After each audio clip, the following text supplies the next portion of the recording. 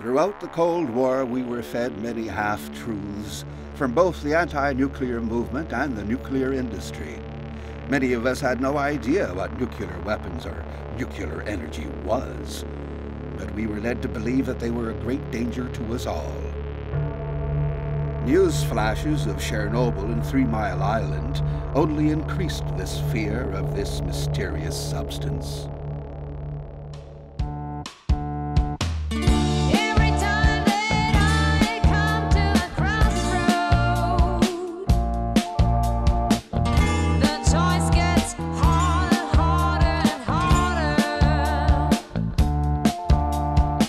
Our friend the atom, as one sort of children's storybook put it, was going to give us unlimited supplies of power, was going to end our reliance on oil, was going to have us colonizing the moon and living in a world without want of energy. It's not surprising that nuclear energy is associated with hope. It comes out of an era, that post-Second World War era where we had tremendous optimism that science and technology was going to be able to be used to solve so many human problems, to elevate the human condition, make life easier for us. Really, for most people, energy is something that's simply given, something that most of us don't think about. And it undermines our ability to make wise choices about the direction we should be taking on energy if we don't, in fact, know what the foundations are for energy use in our society. The physicists are really live in fantasy land. Faith, hope and trust, and a little sprinkling of pixie dust. Faith that we won't have a meltdown. Faith we won't release lots of isotopes as we repower the plant, but they always do. Faith that the public won't find out the evil that they're up to. Faith that there won't be a major accident. Faith that they will find the answer to the storage of radioactive waste for 1 million years, and they've been saying they can find it for 40 years. Nuclear energy has an eerie component to it. It involves something that we can't see and that we can't really intuitively understand. The way that we understand, for example, coal, that we understand fire, that we understand gasoline. But we don't quite understand how nuclear energy works. It takes place on a level that sort of transcends the manual capacity of the mind, and it enters into a hidden world. Nuclear energy has a long and complex history. It goes back actually to the 19th century when people first started to think about the power within the atom. And scientists at the time and the journalists made a great to-do about it, as if there were some kind of magical, mystical, supernatural force of nature, completely uncanny and different from anything that was known before. Now actually, of course, nuclear energy isn't any more uncanny than the forces, the chemical forces that we have when we strike a match. Once upon a time, there was a kingdom where people had gotten used to using a lot of energy, and one day a fellow came along and offered them a goose. And this is the story of the goose that laid the toxic egg. Now, this goose was a marvelous goose. You just had to feed it a very small amount of stuff, and it would produce feathers that you could use to produce energy, and there was the rumor of this incredible golden egg that would follow. But there was one problem with this goose. It only ate a little bit, but it shit a lot. And this shit was incredibly toxic.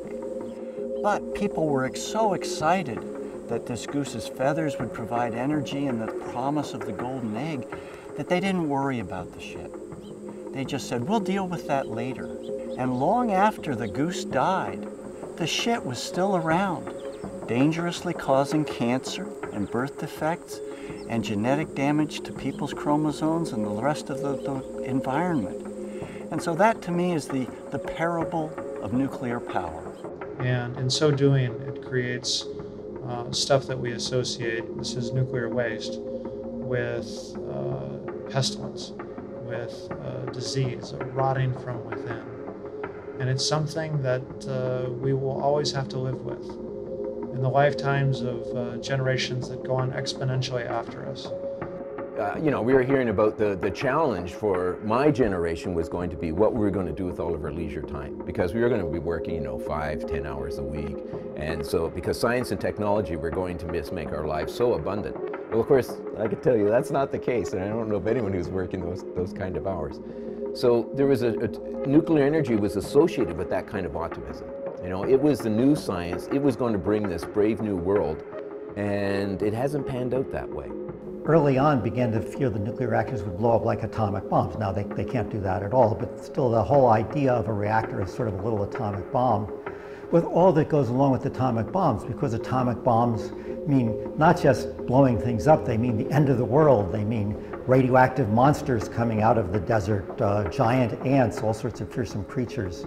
Now, of course, radioactivity won't actually make insects giant. If anything, it'll make them sick and small. But the idea that there was this tremendous power within nuclear energy was translated into the idea of giant insects, giant crabs, giant people. Everything was somehow more powerful if it had radioactivity in it. And they fear it because they've been told to fear it. The media, over the course of the last 50 years, has focused on radiation. We've all grown up knowing people who believe that radiation causes mutations. Ninja Turtles, the Spider-Man, all of those movies and Hollywood creations, all were involved with radiation or exposure to radiation, when none of that could occur.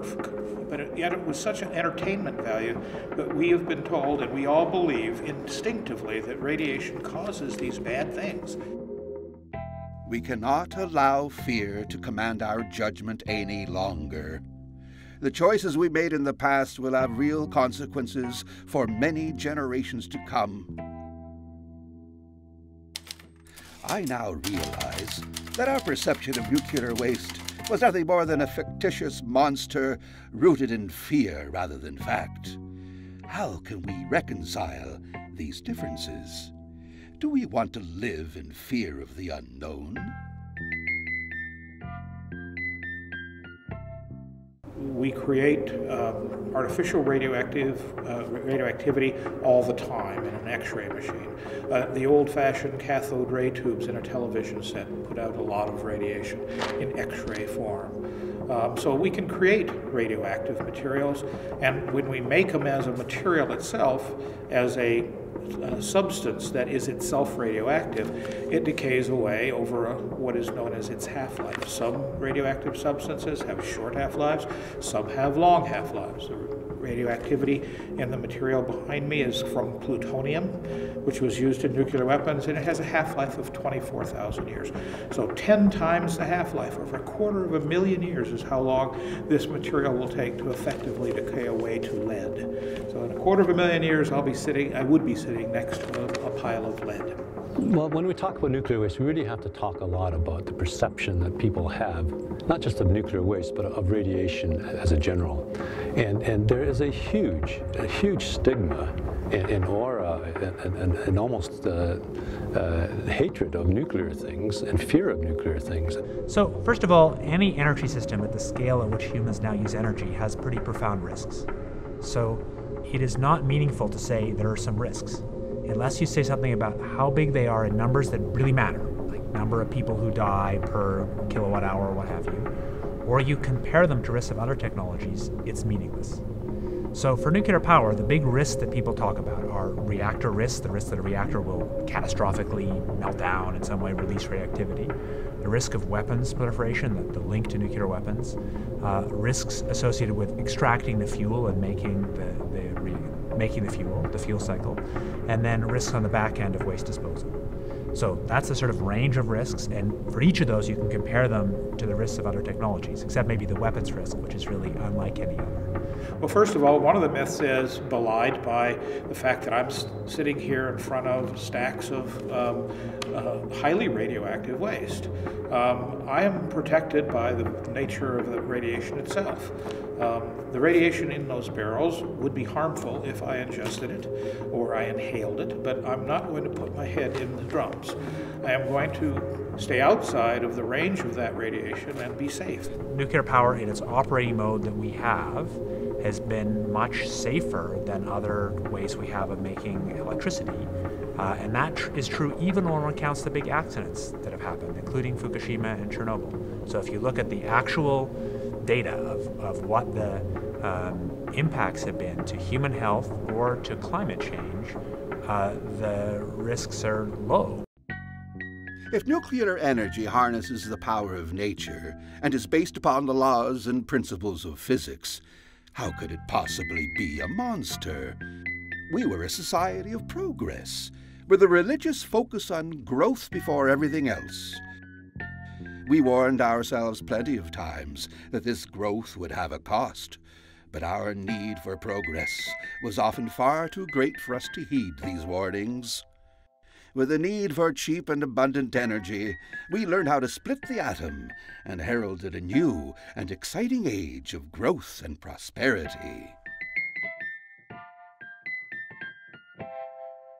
Because we have engineering methods and because we know a lot about geology, we can select systems, disposal systems that can effectively demonstrate, essentially guarantee that this material will not get out if left undisturbed.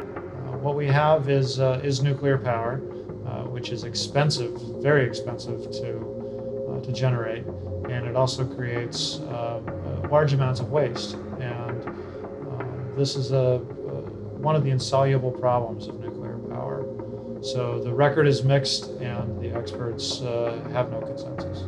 They say, trust us, we're good scientists, we'll find the cure. And that's like me saying to a patient, you've got pancreatic cancer, you'll probably die in about 6 months, but trust me, I'm a really good doctor, and in 20 years' time I'll find the cure. Deciding what to do with this waste taught us that we could no longer buy into the illusion that we could hold nature's most powerful force in the palm of our hand. For your sake and the sake of your children, we needed to find a way to protect you from what we created. We'll use nuclear fuel, which is the material that NWMO is tasked to manage, is the waste product from a nuclear power station. After the fuel bundles are put into the reactor, they generate energy which causes heat, which turns a steam turbine, which produces electricity. But after about 18 months, those fuel bundles are no longer efficient source of energy for that process, and they're removed. When they are removed from the reactor, they have two properties that require us to really think hard and manage them very carefully. One is that they're very hot, but the other is that there's a radiation emitting from it. It's potentially hazardous to people in the environment if it's not managed carefully. And the nature of the hazard is that it's hazardous for hundreds of thousands of years. So the challenge for Canadians and for society is how to manage this used nuclear fuel in a way that contains and isolates it from people in the environment and is respectful of all the generations to come. The Government of Canada struck the Nuclear Waste Management Organization, an organization that is controlled by appointees from those provinces that have nuclear power plants, Ontario, Quebec, New Brunswick. That organization is trying to find a technologically viable, commercially affordable solution to the disposal of waste. They have a huge problem ahead of them. Humanity has not been able in the past to solve a problem that involves storing something stably for 100,000 years or more, ensuring that it doesn't contaminate the wider environment. The jury is out as to whether or not they will be able to find a technique that is in fact going to protect humanity and the environment for hundreds of centuries. Nuclear wastes really aren't that different from other wastes in society. I mean, the long-lived things, when they say, well, nuclear waste has to be looked after, put away forever, And it does. I mean, the high-level stuff does need to be dealt with for a long, long time, effectively forever. But that's the same with regular waste that society deals with. Arsenics, cyanides, mercury metals, cadmium, all those things last forever. And they also should be dealt with like this. I mean, the public could just as easily have had this fixation and fear of those materials, but they don't. We deal with those actually by burying them on surface landfills, which is incredible. And yet here, for materials of similar length and toxicity of time, although different kinds of toxicity through this radiation, the public is scared skinny, and it just doesn't make sense, because they're proposing to dispose of these long-lived waste deep underground, and yet things that are of similar impact and of which are much larger volumes, much larger, thousands of times more volumes of these hazardous wastes in society are dealt with just by putting them into surface landfills where they're exposed to erosion and other things. The method that we are pursuing in Canada for the long-term management of used nuclear fuel includes two components, a technical component and the management system. From a technical point of view, the ultimate objective is to isolate and contain used nuclear fuel in a deep geological repository in a suitable geological formation. The fuel will be monitored and it will remain retrievable for an extended period of time. It is important because it is an ethical issue and it is a moral obligation. Used fuel right now is safely managed in surface facilities around the world. And all these facilities are licensed and they have an excellent safety record. However, the fuel that is on the surface requires maintenance. The containers that are used are not long-lived containers. Their lifespan is maybe 50 to 100 years. So they will need active maintenance. And the hazard that is associated with used fuel is a long-term one. Radioactivity will be there for hundreds of thousands of years. You put the material into the earth. The earth is essentially an imperfect container. It has cracks. Okay, material moves. The earth doesn't stand still. So I'd rather have some mechanical object that we can watch and we can replace, and I feel safer doing that than putting it in an imperfect container, which is the earth. The way they're talking about disposing of nuclear waste deep underground, and it's not just going to be thrown down there in liquid form, they're going down there in solid form, they're going to be encapsulated in cement or in bentonite clays and things like that. It's a state of the art. Nothing else in society, no other toxic materials, hazardous materials are being dealt with at that high of a level. Everything else has been dealt with much more casually. And actually, if anything, the nuclear waste disposal programs are setting the way. They're setting the pattern for what should be done, how we should be dealing with all wastes. People are somehow very worried about it.